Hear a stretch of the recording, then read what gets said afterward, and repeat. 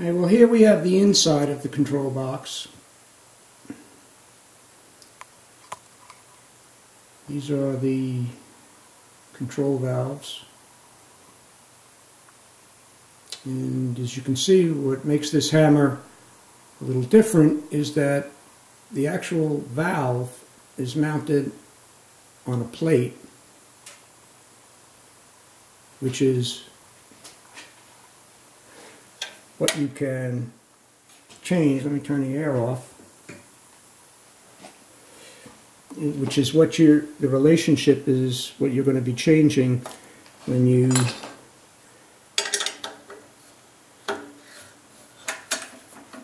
move the arms.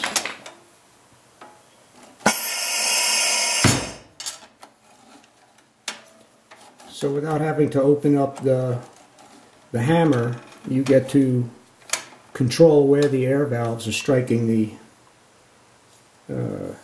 this control arm. And I'm going to just lock this in place again. Alright, so this is how the hammer works. You have that control arm right here, which runs down and is connected to the treadle. So when you step on the treadle, you're changing the angle of the control arm. So in this particular position, you'll notice that this air valve is touching the control arm. This is the up air valve and this is the down air valve. And it's not, and then as you push and change the angle, what happens is this air valve, the up air valve, opens, and as the head rises, the steepness of the control arm changes and then begins to contact the downward arm. So you can watch that.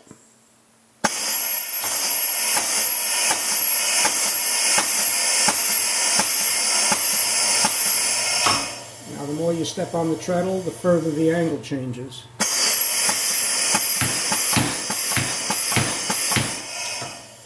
So it's a pretty straightforward kind of system.